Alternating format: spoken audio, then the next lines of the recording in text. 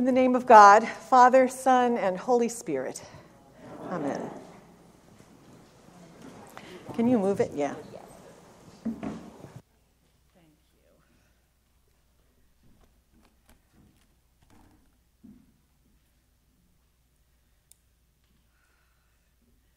So these 3 months, I figured out, are the longest time I've gone without preaching since 2005. So I hope I remember how.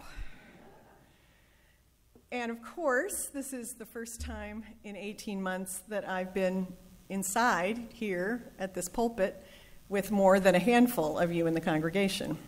I'm a little verklempt. It's another new experience and a milestone. So let's start with just a moment of silence to acknowledge and bless and give thanks for the one who has kept us alive and sustained us and brought us to this moment.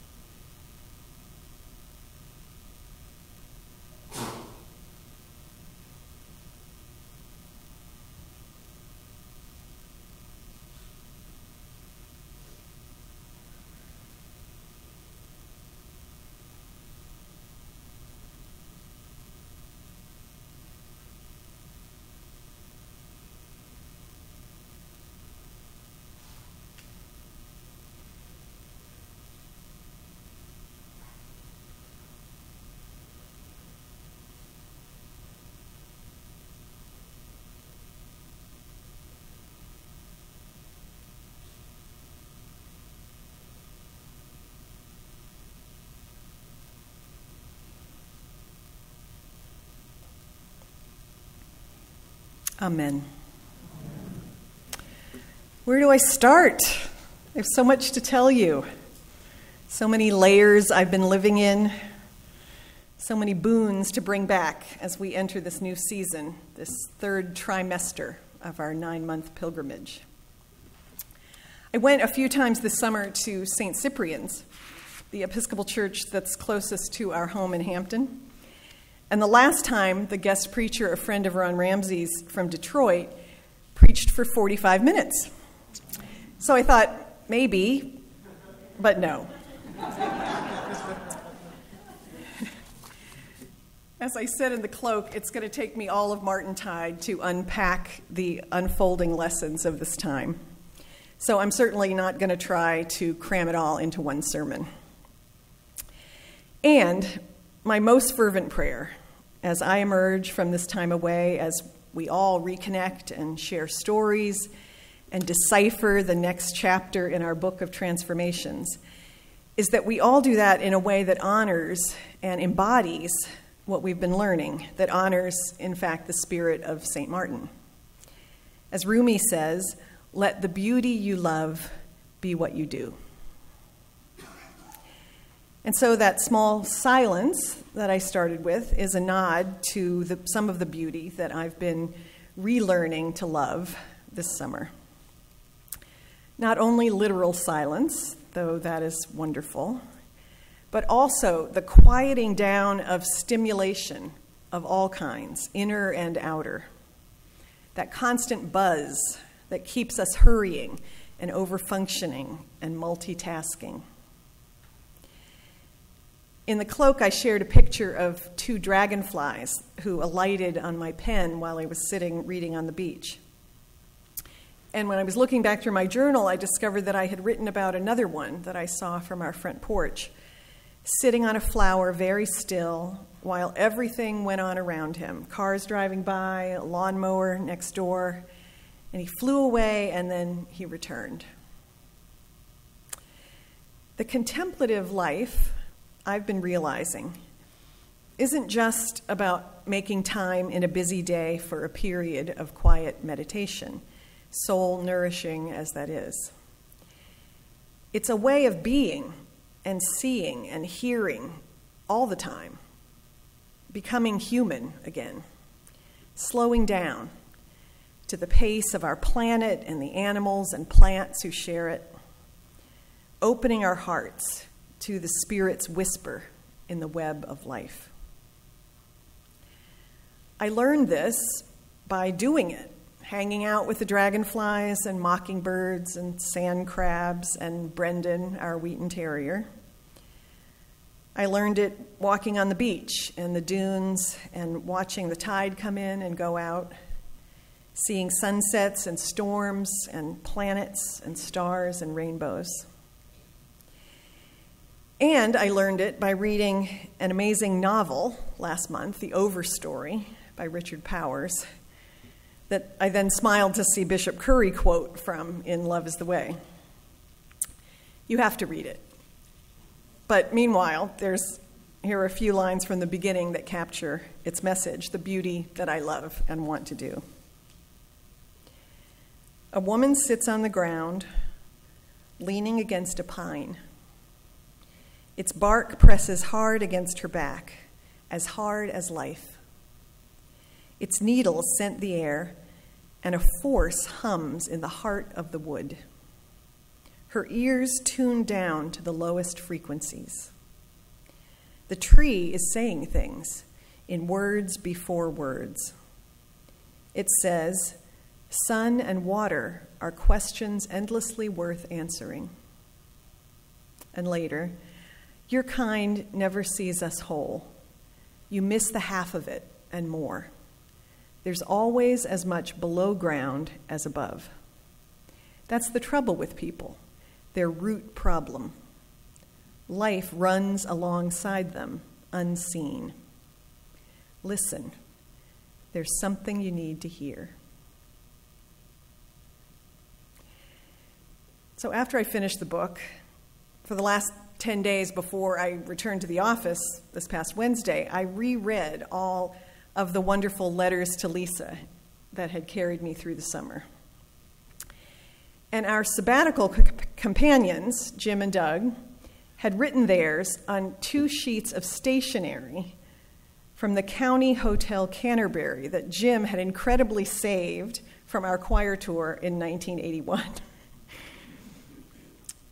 He had said that we would be refreshing and improving our frequently invisible spirits, not as iron sharpens iron, but as sunlight, air, and water reach and encourage developing understory plants on the forest floor. Couldn't believe it. The understory. That's the quiet, slow, patient, gentle way of listening and trusting the force that hums in the heart of the wood. It's Martin's way. And it starts with listening to what's humming in our own hearts. As Rowan Williams writes in Where God Happens, "If I don't know how to attend to the reality that is my own inner turmoil, I shall fail in responding to the needs of someone else." And that finally brings me to the gospel story we just heard, which I recall is something that sermons are supposed to do. Isn't it surprising that this story even made the cut in not one but 2 gospels? It does not portray Jesus in a flattering light. And in several sermons over the years, I've reframed his response as pointed teasing, a teaching moment for the disciples who appear in Matthew's version of the story. But now, I'm seeing Mark's version differently. Jesus set out and went away to the region of Tyre. He entered a house and did not want anyone to know he was there. I get it. He's been busy casting out demons, healing Jairus' daughter and the woman with a hemorrhage, getting rejected in Nazareth, walking on water, feeding the 5,000, sending out the 12. When he welcomes them back, he tells them, "Come away by yourselves to a lonely place and rest a while." But many saw them going and knew them, and they ran there on foot from all the towns and got there ahead of them. Thank you for not doing that. So maybe even Jesus needed a sabbatical. needed some time to attend to the reality that was his own inner turmoil, as Rowan Williams says, at the level of feelings. Without that, even he wasn't immediately responsive to the needs of someone else. Luckily, this determined woman turned the tables on his metaphor and gave him another chance. And this time he heard her. Since Mark is fond of saying immediately, I think it happened twice in the gospel, I like to think that since he doesn't say it after this, that Jesus got at least a little rest before heading back to Galilee and yet another person in need of healing. And I wonder if when he looked up to heaven after the stuff with the spit and the touching the tongue, he looked up to heaven and sighed and said, "Ephata, be opened." I wonder if he wasn't just talking to the man's ears and tongue, but also talking to his own heart and spirit. Maybe he was touching base with the one he called Father, the source of all healing, that mothering spirit who never forsakes those who trust in her mercy.